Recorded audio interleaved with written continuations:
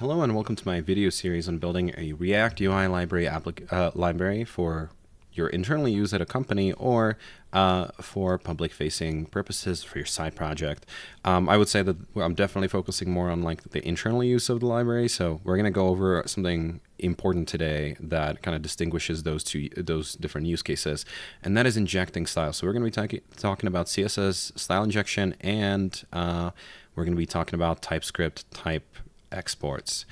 So the first thing is that injecting styles in library mode, as you can see in Vite, we do have an open issue here that has not been resolved. It's been going on for a while. Let's see, it started in 2021, and there's a January 19th reference here. Fantastic. So it's kind of a discussed situation here. Now, one thing you may have noticed in the last video that I made was that if you try to install, like npm install the Cottage UI library, directly from npm, you actually would not get access to any of the styles. And that's because Vite does not import or inject styles in library mode, as stated here in the issue.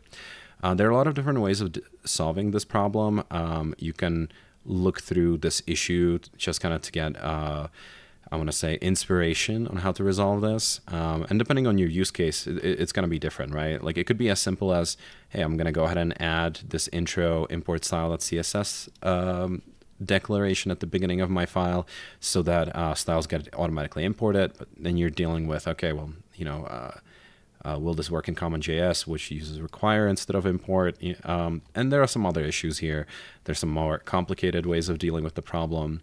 There's also the Vite plugin libinject CSS, which kind of does the same thing as doing the import style CSS, but it can do it for you per component, and it actually tells you that you probably should be doing things this way so that when you import button, you only import the styles for the button, not everything else. So I also suggest looking at this. It also has its own drawbacks. So what we're going to do is actually kind of the simplest way, the simplest solution that we can come up with here, and that's exporting or making the style.css from our dist folder available to the target application. And there are a few reasons why you might want to do it this way. One of them is that if you're running it internally, I think that you can set up your Tailwind purge and your styles purge and stuff like that correctly, and you shouldn't end up with any additional excess CSS anyway. But the other thing is that let's say that you want to kind of use your own Tailwind config in your target application and override some of the defaults, and this would allow you to do that. So if you don't import the styles, you just end up with having a class name bgred700, but maybe in your target application, bgred700 has a custom shade to it, and you want that to be reflected in the UI. So you wouldn't want to have your styles imported and used without some kind of an opt-out ability. But we're just going to go ahead and expose our style.css. There are drawbacks to this as well. You're going to end up with some of the reset CSS that comes with Tailwind, but you shouldn't end up with having too much cruft around that and that export. And we can revisit this later in the series as well. But to implement this kind of easiest, most straightforward solution, we're going to go ahead and just export the styles.css. Style.css, and we're going to go ahead and just say that we have no side effects in this library. We want to do that. There are not going to be any side effects to importing this because you're going to have to directly import the styles. Okay, got the side effects. Great. You can kind of look at how package exports work on this web page. I'll link it down below. But you basically tell the compiler of the target application what files are exposed and how to get to them, essentially. We're going to just keep it simple and have dist style CSS. I don't want to make it too complicated. Cool. I'm going to go ahead and bump the version here to 0.1.0 just because 0.123456789 we're kind of more my test versions to make sure that this actually works correctly. Next, we're going to go ahead and build this. So we're going to do npm build. Oh, sorry, npm run build. Cool. And we can do npm publish. When I do the npm publish, it's going to ask me to log in. So I'm going to actually grab a browser window over here and publish this. and log in off, so you all can't see what I'm doing over here.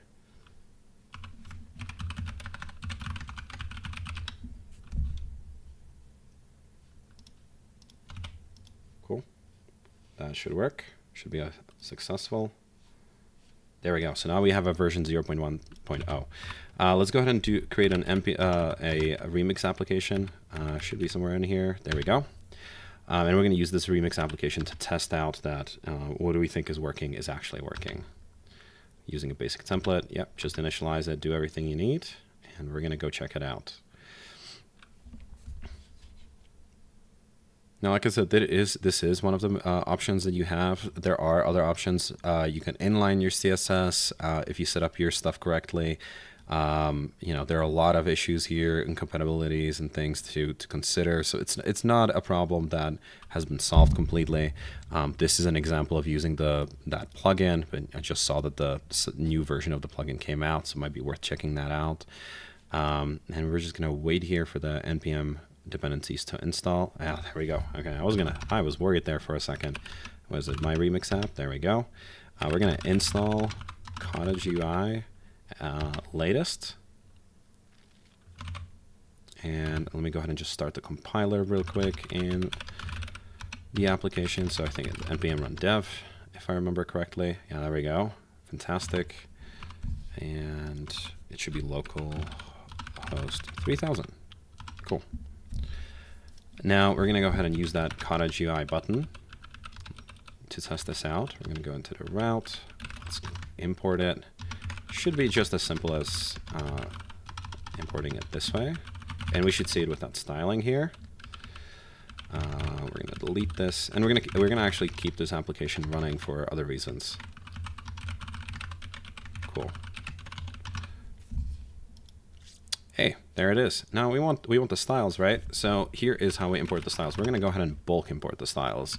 So we're going to do Cottage UI dist style.css, and that should, yep, it imported our styles. So that is how you resolve it. So it's we added this exports here, the side effects here, and then in the target application we imported the whole style.css file. Again, like, there might be some extra styles that we're importing that we don't need to, but this is more for like those situations where you're trying to just build out this library and you want the optimizations to happen a little bit later. And if you use a lot of Tailwind, you're going to end up with most of the stuff in here anyways. So you should be good on that front. Now, the next thing we're going to do is set up the type system. So one thing you may notice is that right over here we get this error.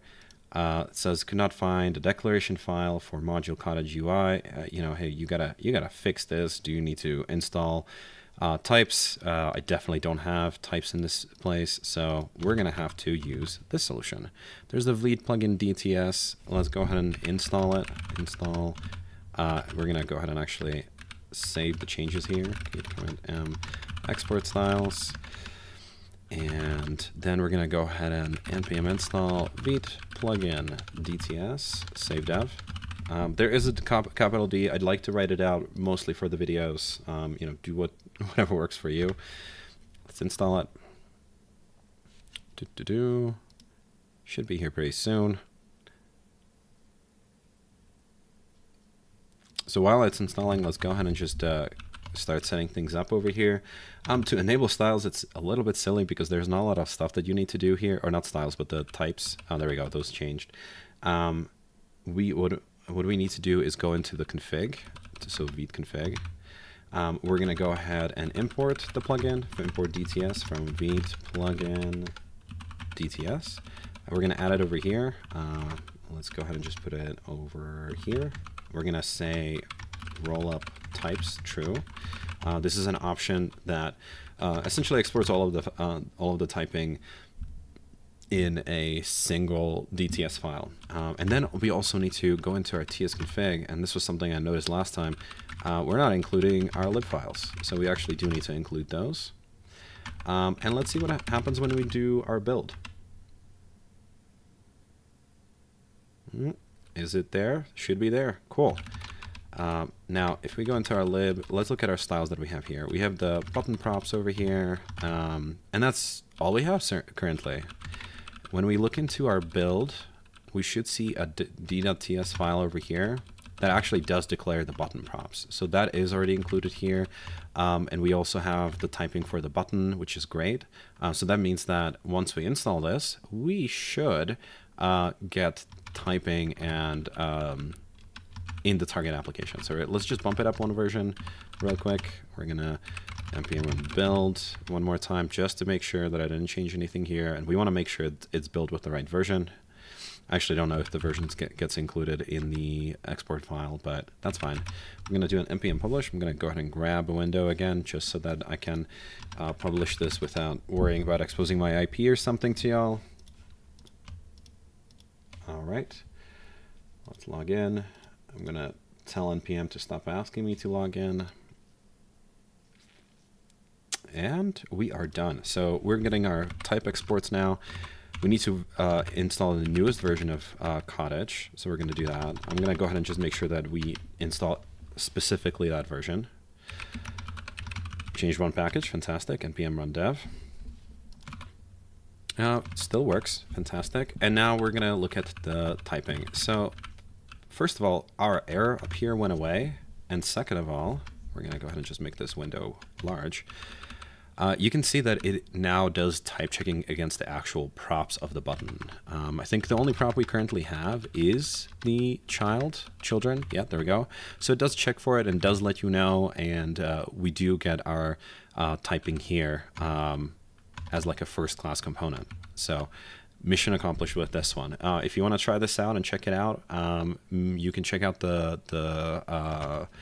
GitHub repo. It has all of these commits. I'm making them live. I usually make these on the side first and have like a PR open with the solution, and then I do this thing where I push up the code live as I'm making the video. But thank you for watching. Next video, we're going to be handling testing. So make sure to subscribe and so you can catch that.